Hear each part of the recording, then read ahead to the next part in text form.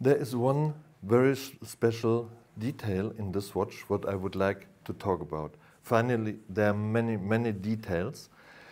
Let's start with the crown, the winding of the crown, a feature what is very important and what made Patek Philippe famous is how smooth you can wind the crown.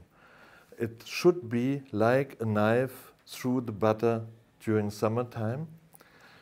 And this, when you have the watch in hands, please feel free, turn the crown and feel how soft and smooth all the winding happens.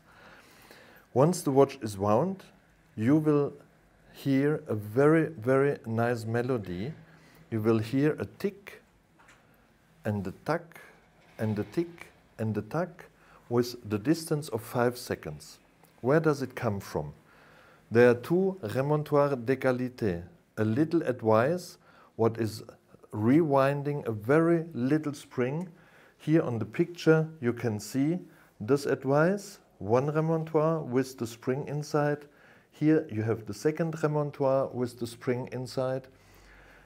And they work every 10 seconds. This here works every 10 seconds. This here works every 10 seconds. But they are switched by 5 seconds. So this makes click.